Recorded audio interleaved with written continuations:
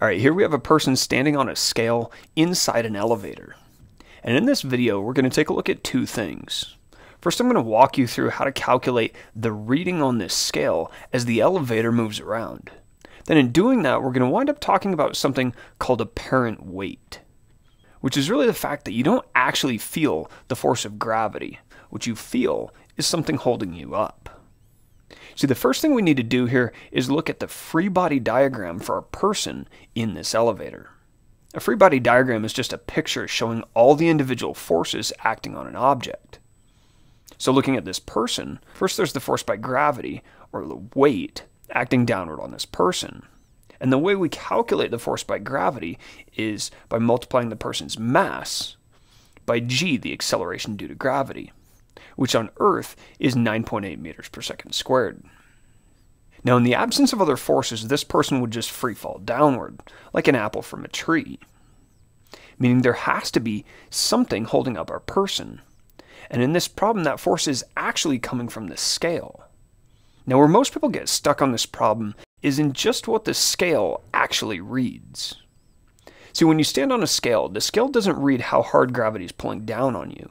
Instead, the scale reads how hard it's having to push up. I mean, just try jumping up and down on a scale. You'll see the scale reading go up and down, not because you suddenly weigh more or less, but because the scale isn't having to push consistently on you. Now, the whole point behind a free body diagram like this is that it helps us apply Newton's second law to the problem. See, the second law is an equation that says the net force, or sum of all forces acting on an object, is equal to that object's mass times acceleration. And a free body diagram is really just a picture of the left half of Newton's second law, or what we'd call the net force. So to solve for the reading on this scale, we're going to set the sum of these two forces equal to the person's mass times acceleration. Now, force is a vector, meaning direction matters, so we have to make a distinction between forces up and forces down. So if we say up is the positive direction, this upward force by the scale is positive, and the downward force by gravity is going to be negative. And rearranging this leaves us with an equation that relates the reading on the scale to the acceleration of the person in the elevator. So let's look at a simple scenario where this elevator is at rest, and our person, let's give him a mass of 50 kilograms, is just standing there. In this case, the acceleration of the elevator is 0. So going back to our equation, plugging in the m, the mass is 50 kilograms, g, the acceleration due to gravity, is 9.8, and a is equal to 0 in our equation, we find the scale is going to read a value equal to the weight of the person, or 490 newtons. And there's no big surprises here. You might expect a scale to read the weight of whatever you put on it. But next, let's say this elevator is moving steadily upward at 2 meters per second. Now, you may be inclined to think that there now has to be more force upward on the person because they're moving up. But remember, going back to our equation, the force on the person is dependent on their acceleration, not on their speed. A over here is still 0, meaning none of this math changes. The person in the elevator, they feel completely normal. So let's change the motion of this elevator again. And this time, let's make this elevator accelerate upward at 3 meters per second squared. And this is where things start to get a little weird. See, in order to make the person accelerate upward, there has to be more force up on the person than down. Or going back to our equation, if you plug in a is positive 3, and I say it's positive because it's upward, the force on the scale will be 640 newtons. And it's not that the person actually weighs more. Remember, weight's always mg. So for this person, that's 490 newtons. But our scale reads more. And what's critical is the person will actually feel heavier. And that feeling of weight is what we call their apparent weight.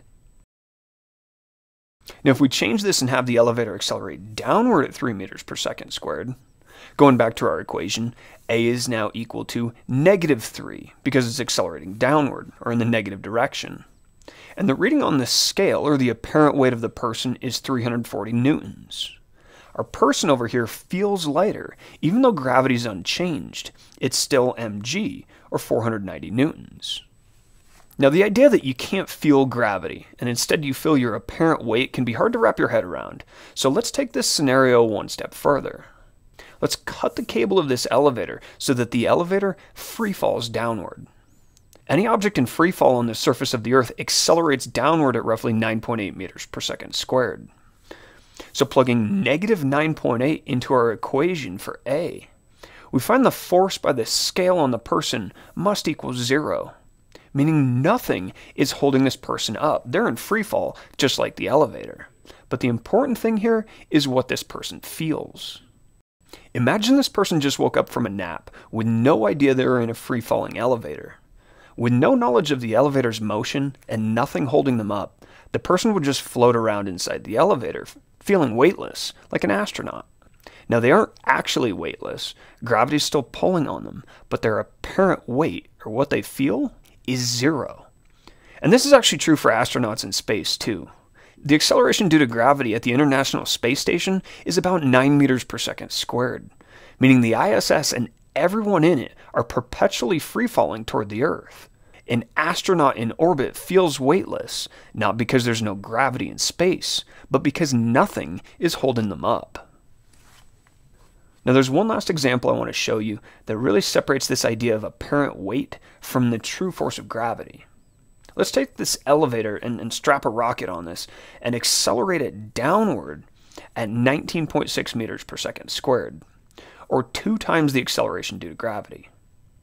See, plugging in negative 19.6 for the acceleration, we find the force by the scale is actually negative, meaning the scale would actually have to pull downward on the person.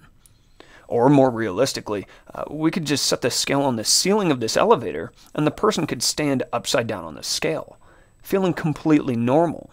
The force between the person and the scale would be 490 newtons downward. And this is the sort of thing pilots have to worry about when it's dark or stormy. A pilot may feel in their seat as though they're flying along straight and level, when in fact they're upside down and about to crash. So next time you step into an elevator, I want you to think about your apparent weight and how heavy you feel compared to how hard gravity is actually pulling on you. So I hope you found this useful. And on that note, that's all for now.